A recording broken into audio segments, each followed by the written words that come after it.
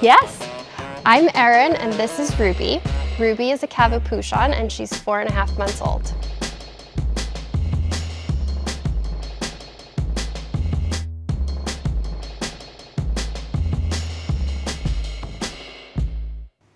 When I met Ruby, she was this big and she was just the most precious little thing, and she started licking my face and there wasn't a way that I couldn't fall in love with her.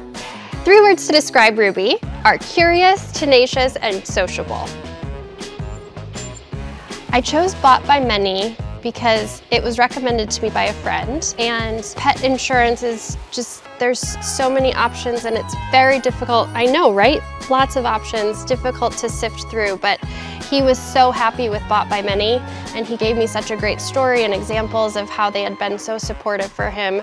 And so for me, it was a no-brainer to go with something that had been sort of gold stamp approved by a friend.